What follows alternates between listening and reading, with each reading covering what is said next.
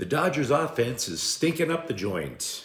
UCLA lands a top 100 quarterback in the class of 2025, and linebackers are going to be doing a lot of sprints if they want to play for the Chargers. Good morning. I'm James. This is your daily dose of sports and snark for the greatest sports city in the world, Los Angeles. This is the Faithful Angelinos Morning Report, and yes, as you might imagine, it is a lovely Sunday, May 26, 2024, and to start that lovely Sunday, I am absolutely lovely and hungover. We are back in the sanctum sanctorum of LA sports. Most of my equipment is busted up. I have no idea why. Sometimes life just flat out sucks, but by the time you'll see this, I'll be on a plane heading east for work. And if you like being in the know about LA sports, click the like button. Click the subscribe button. There's a notification bell. Hit that. It'll let you know when we drop new content. Sharing is caring. Let people know we exist. And by all means, comment.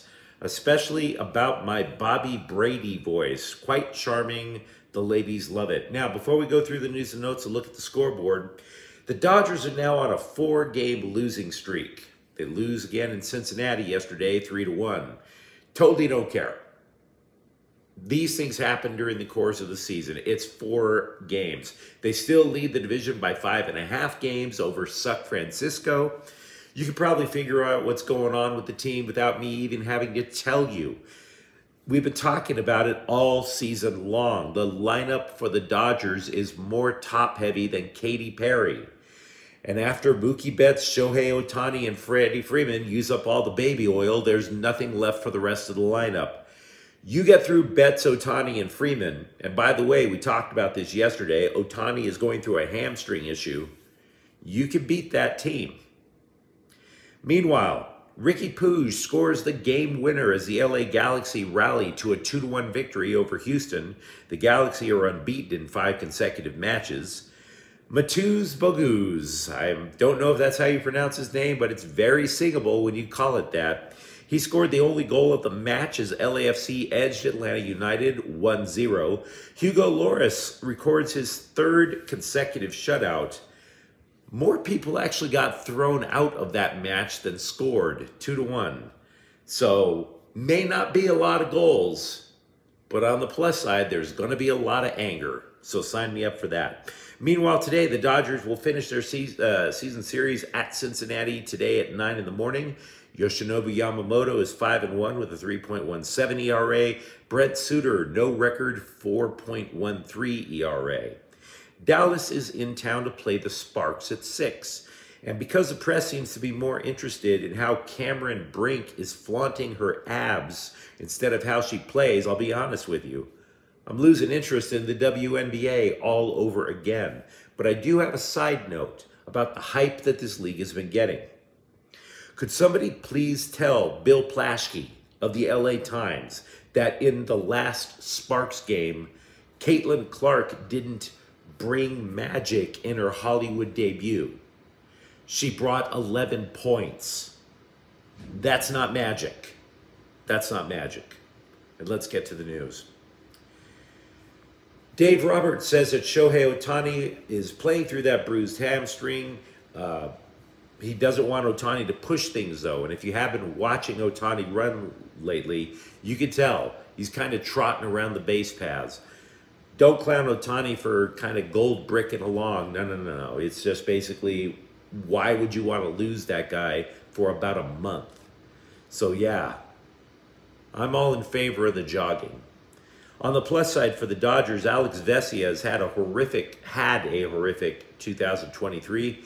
He was once a dominant lefty in the Dodgers bullpen, sent to the minors repeatedly last year. This year, though, his ERA has dropped to 1.23.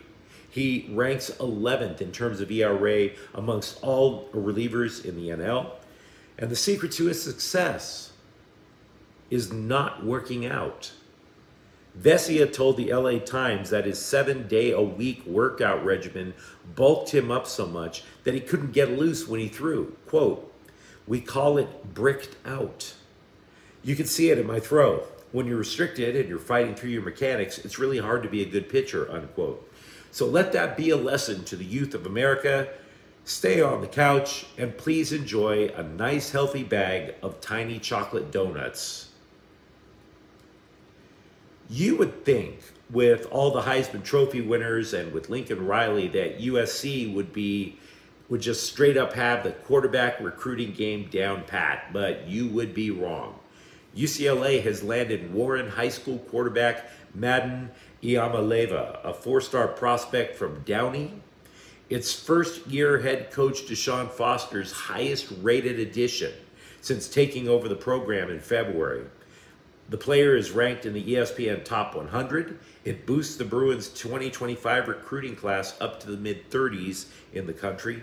His older brother, Nico, projects to be Tennessee's starting quarterback. And as for me, I'm just looking forward to learning how to pronounce the dude's last name. The dude said UCLA was his favorite school as a kid. Now, I don't want to go overboard and claim he's the future for the Bruins. We got caught up with that when we were talking a lot about Dante Moore last year. Chase Garbers is obviously the starter in his last season in Westwood. UCLA will still have at least 5 other quarterback options to choose from. So don't get me wrong, it may very well be Iamaleava, but there's variety there to choose from. Yesterday, we went into great detail breaking down the Rams defense, how it's evolved under Sean McVay's leadership. And I'm too hungover this morning to do that with the Chargers, frankly. We might do it soon. But we do have a hint as to what to expect from new coordinator Jesse Minter. Linebackers coach Navarro Bowman, a 4-time All-Pro selection when he played with the San Francisco 49ers, said he likes that the Chargers linebackers are crucial to the defensive scheme working. Quote, "We do different things that we didn't do when I was playing. It's more fun, right? That just shows the evolution of the game. Jesse is a great defensive coordinator. His scheme is second to none," unquote. So I would reckon what that tells me is we're looking at a 3-4, and in a traditional 3-4, we talked about this a little bit yesterday. In a traditional 3-4, the defensive linemen run a 2-gap, which means they might shoot a gap between the guard and the tackle or the guard and the center. It's just going to depend. You're basically trying to clog up the offensive line and have the linebackers sprint from sideline to sideline so that they can go make a play. We don't talk a lot about college baseball on this show, but last night we officially bid adieu to the Pac-12 conference. It's gone. Finite. No more.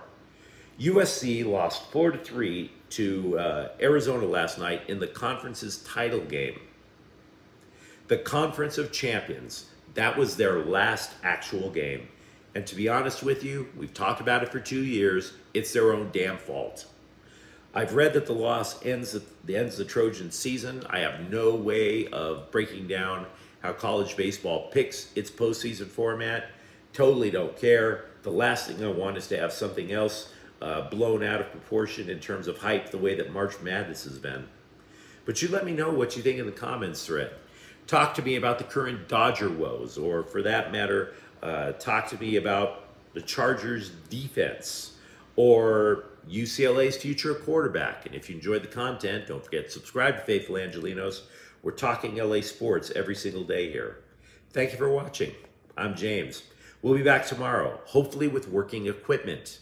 Faithful Angelinos is a Kian Cortell Queso production. Take care.